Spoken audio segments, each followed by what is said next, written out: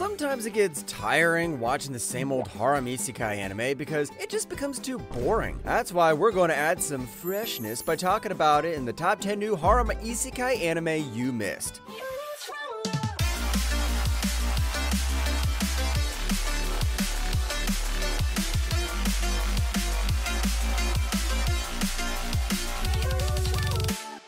Number 10, Blue Archive the animation.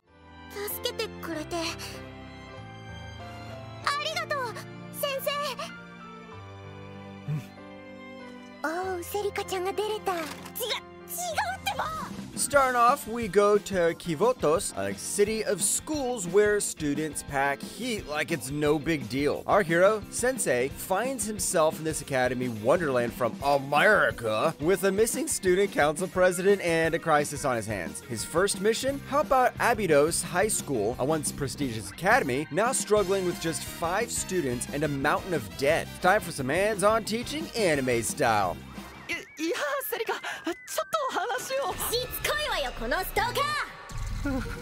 I love to call this an anime made for fans of the game, but honestly, it doesn't even feel like that half the time. The animation's alright, nothing to write home about, but nothing's terrible either. The fights in the second half start to get more fluid, which is a plus. If you're a Blue Archive player, give it a shot, because it's actually enough to entertain you. It's like a decent ad for the source material. Number 9, Remonster.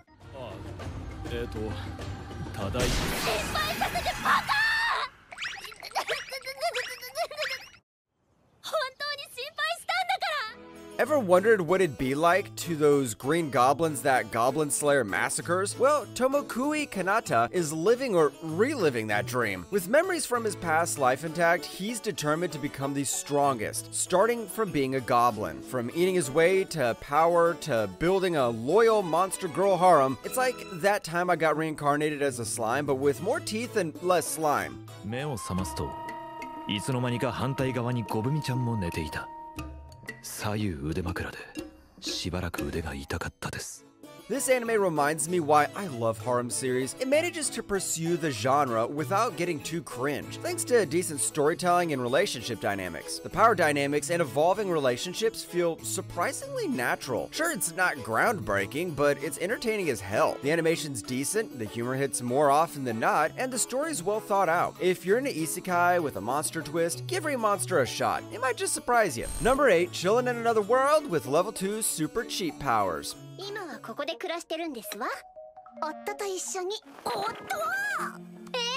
結婚しましたのよ。まさか邪魔するつもりじゃないですわよね。もちろんにゃ。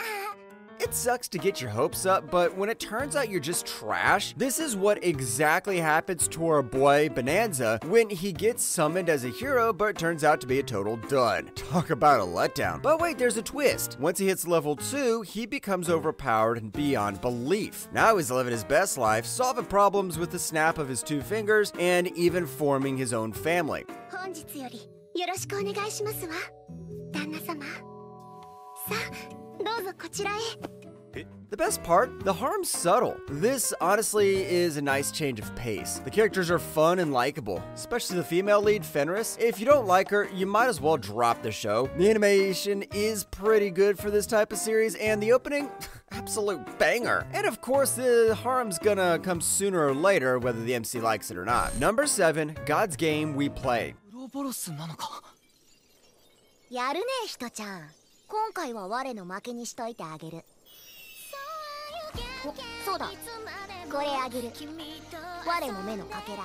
Imagine waking up a dragon god and demanding to play games with the best player of the era. That's exactly what Leo Lisha does, and boy does she hit the jackpot with Faye Theophilus. Together, they team up to take on other gods in high-stake games, each with its own unique conditions and hidden rules. It's like No Game No Life meets mythology with a lot of good old comedy. お姉ちゃんとレイシャは何か関係があるのかなって。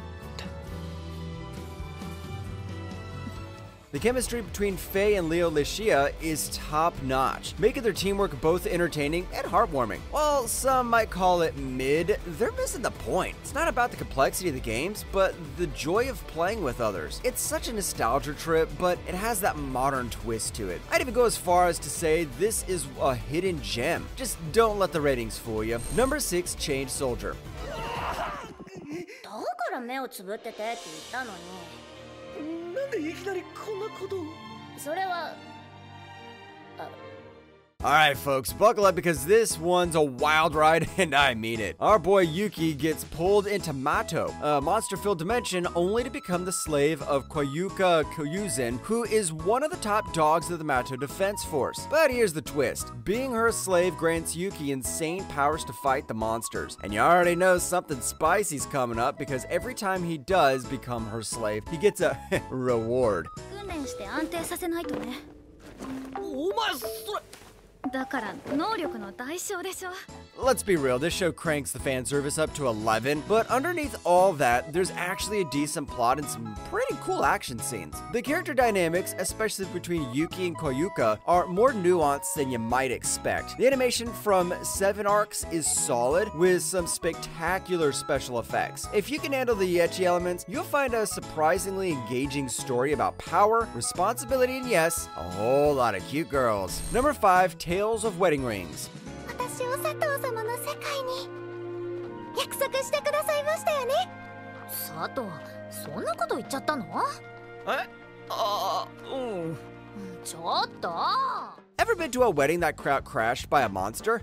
Welcome to Haruto's life. This guy follows his childhood friend Hime to another world, only to end up marrying her and 4 other princesses to save the kingdom. It's your classic isekai setup with actual marriage. Haruto must collect rings from 5 princesses to gain the power to defeat the Abyss King. 佐藤様、王宮には治癒の力を持つ泉があります。参りましょう。きっとすぐに良くなりますよ。 While the plot might be a bit predictable, the characters' interactions keep things interesting. The pacing is nice, with some good story beats that'll keep you engaged. However, don't expect too much in the romance department. Our boy Haruto is as dense as you are. The animation is decent though, not groundbreaking. It's a solid harem series that has a good blend of action and isekai romance. What else can I say? Just try it out and see for yourself. Number 4, The Wrong Way to Use Healing Magic. うさとはさ。 少しいいかな、うさとくん。先輩。やっぱりだ。なんて凄まじい筋肉。うさとくん、少し触らせてほしい。 So what is the wrong way to use healing magic? Well, our boy Ken Usato gets accidentally summoned along with the actual heroes and ends up with the supposed useless healing magic. But under the tutelage of the scary but awesome Captain Rose, he turns that healing magic into a force to be reckoned with. It's not just about healing wounds. なんだか前見た時よりも。え、何ですか？ If you're tired of overpowered protagonists who start strong, watch Ken work his butt off to become a true hero. The character interactions, especially between Ken and Rose, are the highlights. While the plot may seem generic at first, the show handles certain aspects so well that it becomes genuinely enjoyable. The animation is decent and the voice acting is solid. For isekai fans looking for a fun, feel-good watch, The Wrong Way to Use Healing Magic hits all the right notes. Number 3, the banished former hero lives as he pleases. 死者を蘇らせるぐらいのことしててもおかしくないんじゃない？まあそれもそうだな。怖くないんだ。ないんだ。何よ、怖いに決まって。怖くない。 Who knew being a banished hero was a good thing? Alan, a former hero reincarnated into a noble family, gets kicked out for being useless. Little do they know he's thrilled to finally live life on his own terms. But his peaceful days are short-lived when he runs into his ex-fiancée and gets dragged back into heroics. 迫っているというのに、どうして私があの人のことばかり思い出して。ア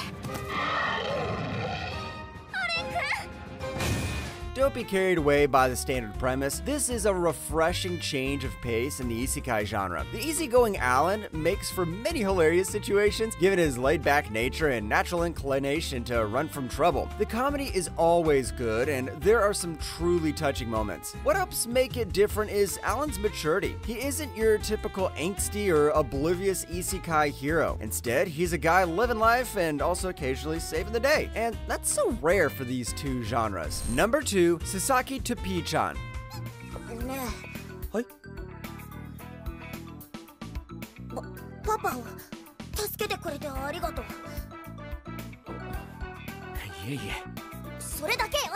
Have you ever seen a talking bird? Well, Sasaki, a 39-year-old salaryman, adopts a magic Java sparrow named P-chan and suddenly finds himself juggling 2 worlds, a secret government agency, and way more excitement than he ever bargained for. With the ability to travel between worlds and some newfound magical powers, Sasaki starts a lucrative business selling tech from his world to the less advanced one.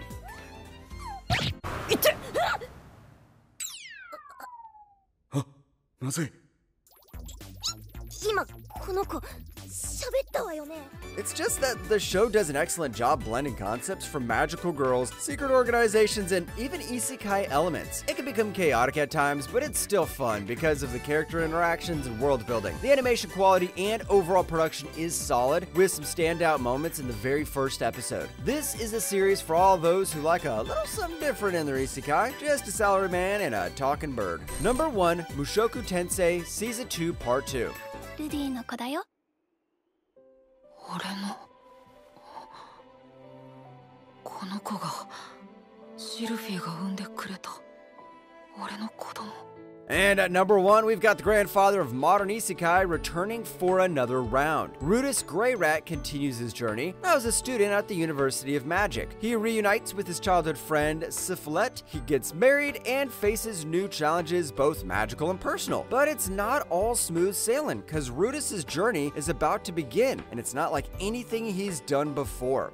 ノルンちゃんはああ言ったけど、僕は歓迎します。一緒にルディを支えていこう。 Mushoku Tensei raises the bar further with impressive animation, layered characters, and world building. Rudis grows up and also matures during this season, accepting adult responsibilities and interactions. The show is never shy about sensitive subjects, and it executes it perfectly. Not to mention, the character development is insane. Because of that and more, Mushoku Tensei is number 1 in our list of the top 10 new harem isekai anime you missed.